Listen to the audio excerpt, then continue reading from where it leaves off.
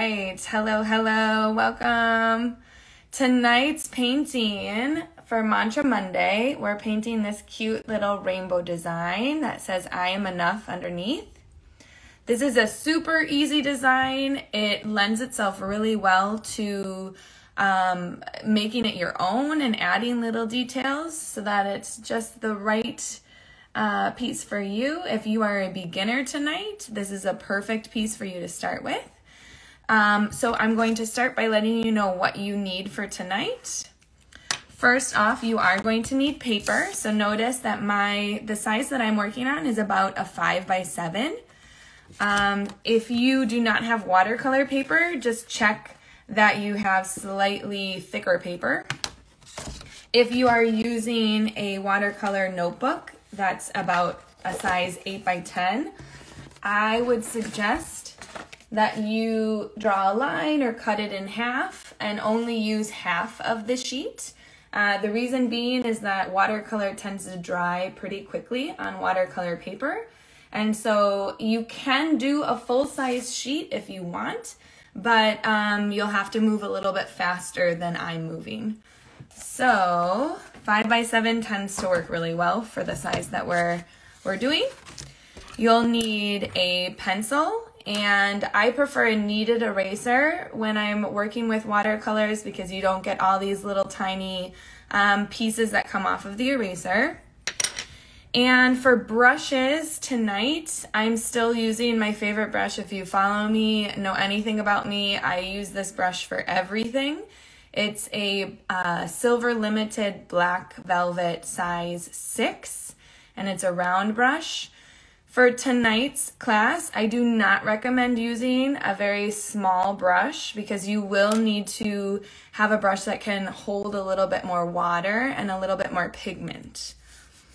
Then we'll also be using a micron pen. If you don't have a micron pen, this is just for the words at the bottom. You can use any black pen. And then lastly, watercolor paints.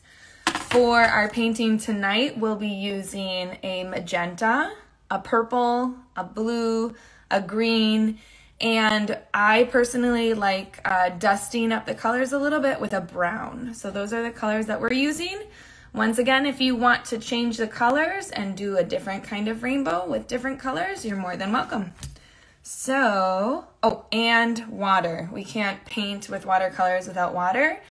I use 2 glasses, one for cleaning off my brush and one for grabbing colors from my palette so I don't dirty up my palette.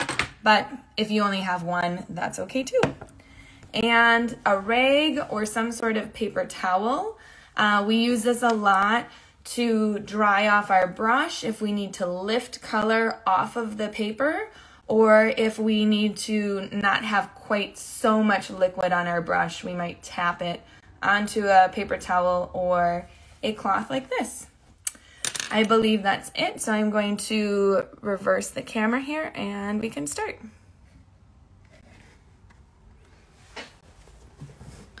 All right, as you all are setting up your space, I'm going to move my things to get situated. Tonight, my original painting, I did use a hot pressed watercolor paper. What that means is it's just a smooth grain paper. But for the example that I'm doing tonight, I am using a cold pressed paper. And so cold pressed just means that it's a little bit more textured. You might notice the difference, you might not. I just wanted to point it out to you just in case you notice something is different. All right, hello. Thank you so much for the kind comments. All right, so as always, we're going to start by drawing a line at the bottom of our paper. This is why I have a scrap piece of paper here. And the line that we're going to draw is so that we can write our mantra underneath. So you can use any straight edge or an extra sheet of paper. I always like to leave a little bit of space here. I'm going to zoom in a little so you can see a little bit better. And now we'll start by writing our mantra. So this week's mantra is I am enough. I don't know about you, but I sure feel like with social media today, we do have a lot of kind of this overwhelming perfection that we see on social media. And so a lot of times, even me, I don't think that I'm enough as an artist, enough as a teacher when I was a teacher. And so I really want us to reflect this week on all the ways that we are enough and that we are trying our best and that our best some days is totally enough and that we don't have to push it. So this is something that I need to remind myself about every week. And I hope that you can kind of tailor this to your needs. So we'll start with I am enough, however you want to write it at the bottom. I am enough. And if you are anything like me, knowing 2 languages, I often have to check words like enough to make sure that I spell them correctly. Because obviously in English, our sounds don't always look like how they should when we spell. So enough. Yes, I think I spelled that correctly. All right, now we're ready for the painting part. So I'm not going to sketch out my rainbow. If you need to sketch your rainbow out, we're going to do 4 different arches and then a little heart in the middle. So it's up to you if you'd like to sketch yours or not. For now, I'm going to leave this aside and I'm going to mix my colors so that I have my colors all ready. Okay, so when you are working with watercolors, you want to make sure that you have enough water mixed with your pigment. So I'm going to start by adding water to my palette. So I'm just going to take maybe 5 or 6 brushfuls of water. All right, now that I have some water on my palette, now I'm going to grab some pigment. So I'm going to start with this dusty magenta. Magenta is a mix between a red and a little bit of purple. If you don't have magenta, you can mix a little red and a little purple. This is what my magenta looks like. So I'm going to add magenta. That's pretty good. Now I'm going to be testing my colors on a test sheet of paper. So if you're not sure how much pigment to add, that you can always check it on a piece of paper. And now for these Mantra Monday series, I have been using a set of dusty colors. What does that mean? That means that I'm adding a little bit of brown to my color. And instead of making it a muddy color, what we're doing is we're just making it a dusty color. So what adding brown to our colors does is it kind of makes them less vibrant. So we don't have as bright of a color. I'm going to check it on a scrap piece of paper to see what it looks like, to see if I need to add more brown. And I like that color. It's up to you though. If you want more pink or more brown, you can change the color however you'd like. All right, now that I have my magenta, and notice how much water I do have. You can see it's pooling here. Like I said, for this painting, we will need quite a bit of water. All right, now I'm going to add some water to a different well, and we're going to make this dusty purple. We're mixing all of our colors ahead of time because watercolors tend to dry very fast on paper. And so having our colors mixed ahead of time is going to keep us from kind of stressing out about our colors drying. All right, now that I have quite a bit of water, now I'm going to grab a purple pigment. This is Carbazole Violet. It's a color by Daniel Smith. It's kind of a bluish, obviously it's a violet, so it's a little bit more blue than purple. That's okay. This is what Carbazole Violet looks like on paper. If you don't have any purple, remember you can always mix your own purple using blue and red. So now that I have my Carbazole Violet, I'm going to dusty the color up. Remember that I'm going to add a little bit of brown to my purple. I might add a little bit more. If I add too much brown, I can always go back and add more purple. I'm going to check that color I just made on an extra sheet of paper. Notice the difference between the two colors. This color, just the Carbazole Violet, is a lot brighter, a lot more vibrant.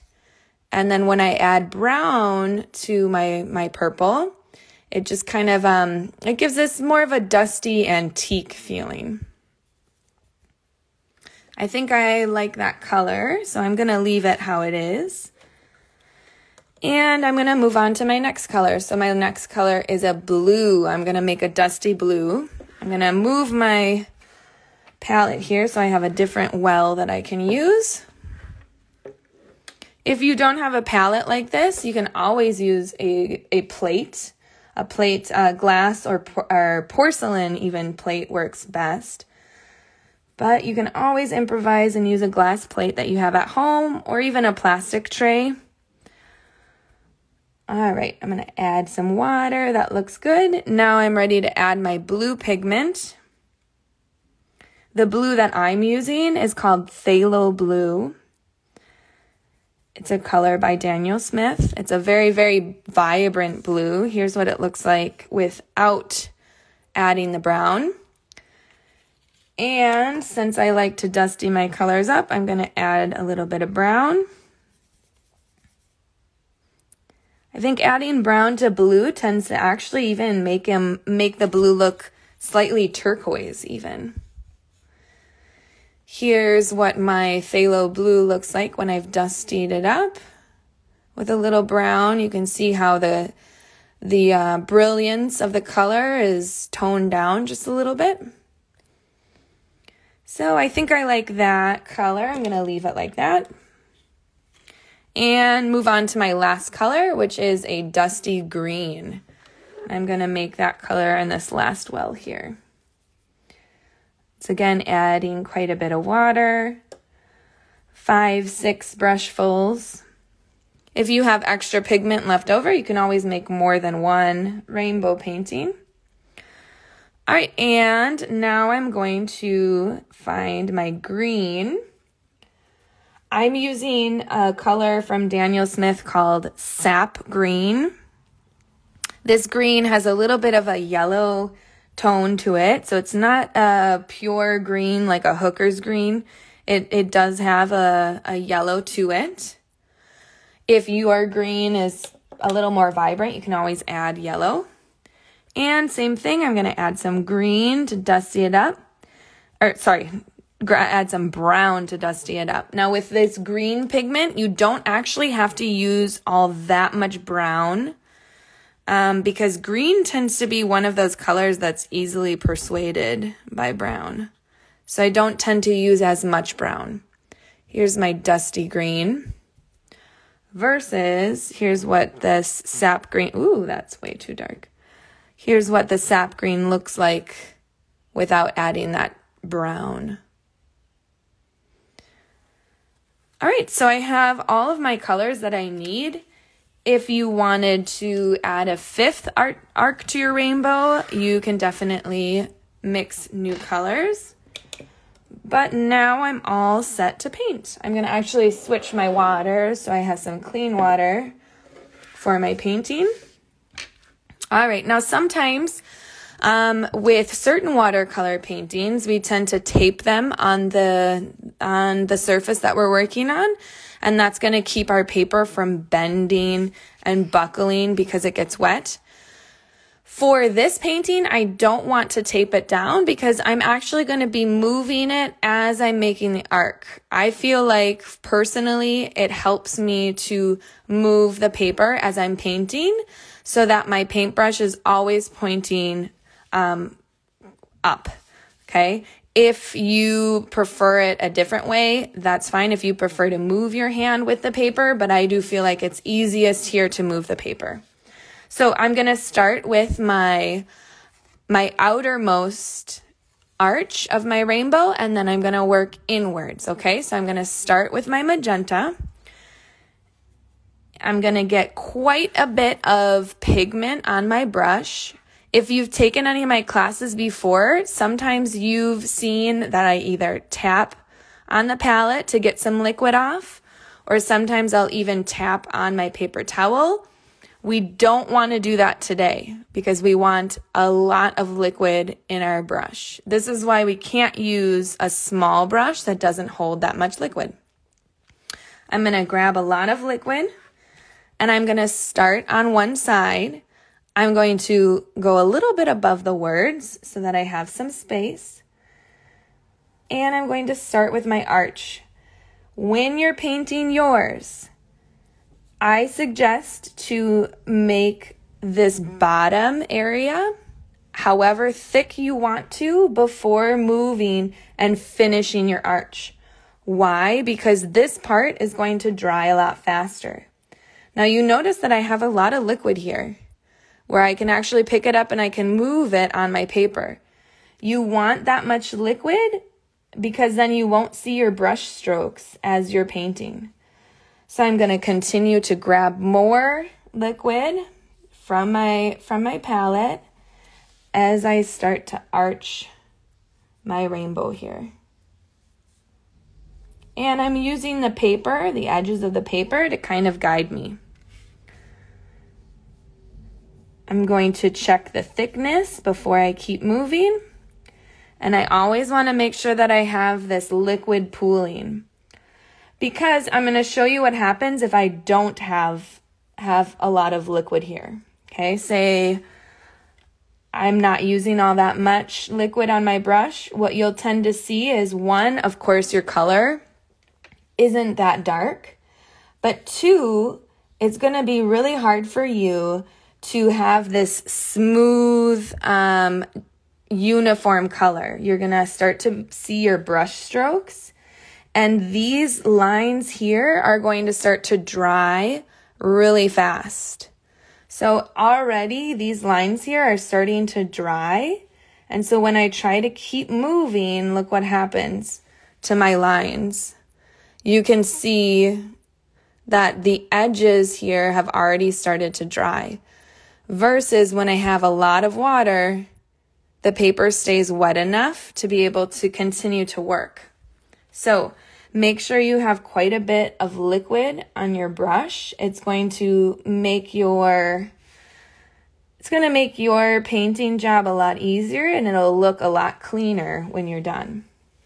So I'm going to continue to move my paper as I'm painting. Remember that rainbows, every rainbow I've seen, at least in art, is not perfect. These rainbows are no exception. It doesn't have to be perfect.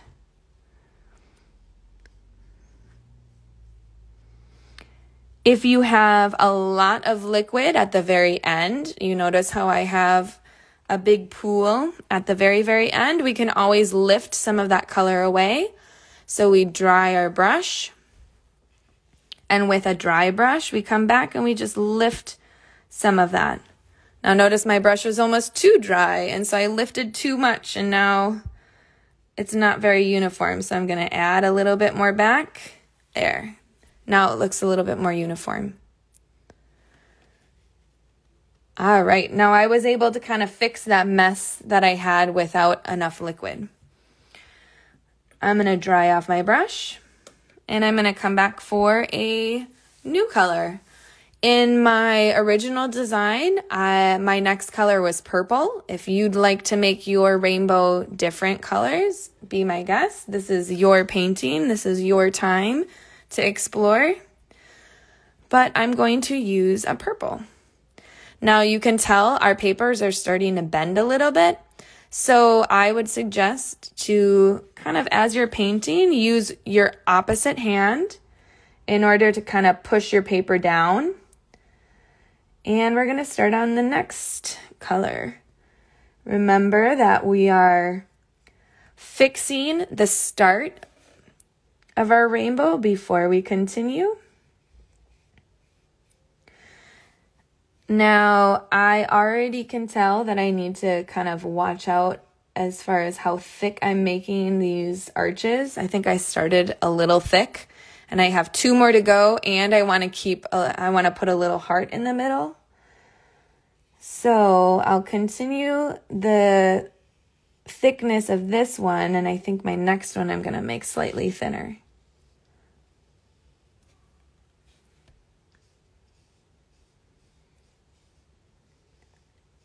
All right, I'm going back every so often. Every time you see my hand move away, it's because I'm grabbing more pigment and water from my palette.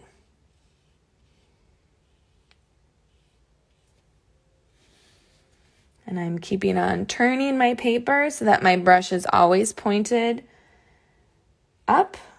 That for me helps. Now you just have to be careful though that your hand underneath, that you're not resting it on the paper. Otherwise you could accidentally smudge what you're working on.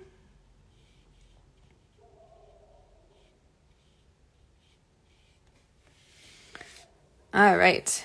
Well, this side is a little bit thicker than this side, but you know what? That's okay. I'm working on not going back and not trying to fix some of my mistakes. Sometimes the more we try to fix our mistakes with watercolor, the more frustrated we get because we end up ruining it even more. So I'm just going to leave it. And I'm going to work on my next ring. Let me zoom out a little bit so you can see the original. My next color is blue. You can always switch colors, work on a different color. I'm going to do the same. I'm going to do blue. And I'm going to try to do this next ring just a little bit thinner so that I have room. Once again, I'm going to start on one side. I'm going to figure out how thick it is first before I keep moving upwards.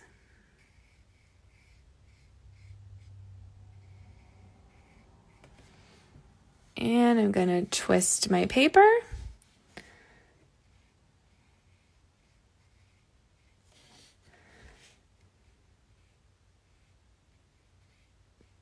And come back down.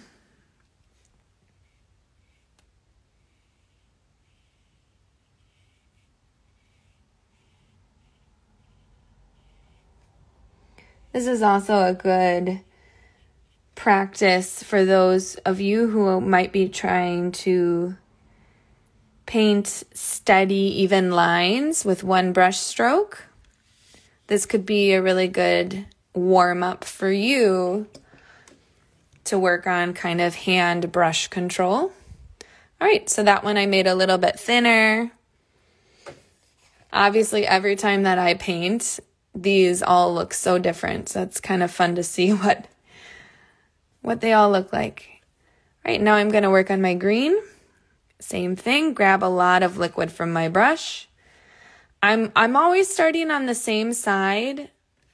I think it's because since I'm right-handed, I like to paint and push to the right. If you are left-handed and paint with your left hand, my guess is that it might be the opposite, where you might like to start on the right and pull to the left. It has to do with how we're used to writing letters when we go to school, or we always start on the left and we go to the right. All right, same thing. I'm going to figure out how thick I want this rainbow arch here. And once I figured out how thick it is, then I'm going to paint upwards. Now this whole time I'm looking at two things. I'm looking at the actual color here, and I'm also trying to look at the white that I'm leaving in between to see if I can have that white be more or less uniform as I create my rainbow. Up and around.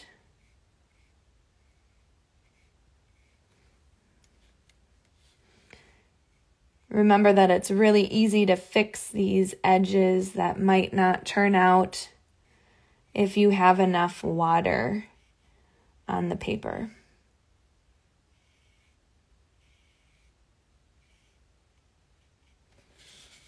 All right. Oops. Looks like the two sides of my rainbow are a little uneven. All right, and then the very last step is I'm going to add a little heart in the middle. If you have been with me for any of the other Mantra Monday paintings, you've noticed that I always try to hide a little heart somewhere in my design.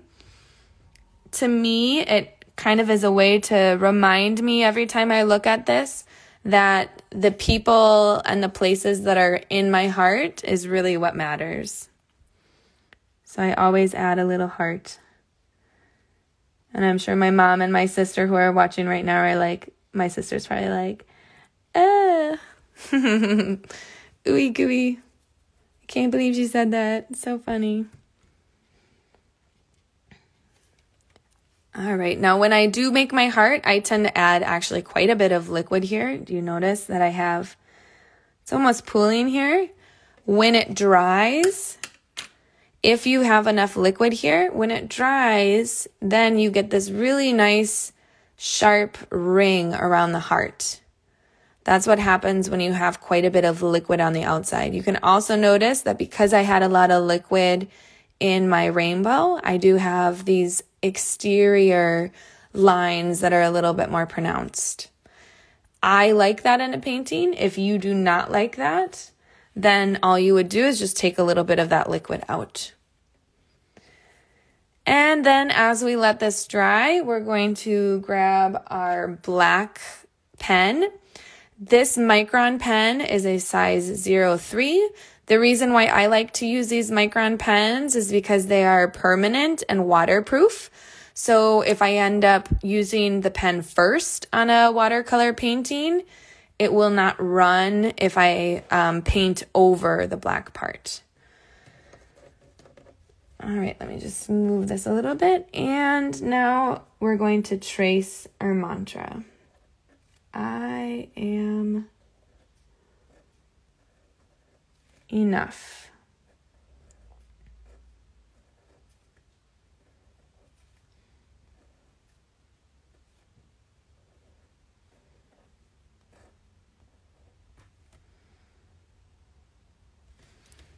All right, the very last steps that we won't really have time for during this Instagram Live is when you let it dry completely and it's no longer wet to the touch, then you can take your kneaded eraser and you can erase some of the lines that we used to for our mantra. And since we didn't have any pencil lines in our actual drawing, you won't have to erase. But if you did draw out your rainbow before you painted, you can also erase it there. So this was this week's mantra. I hope you can find a nice place in your office or in your room in order to share this proudly. Thanks for watching. If you enjoyed this tutorial, please follow me on social media, check out my website, and make sure to subscribe to my YouTube channel.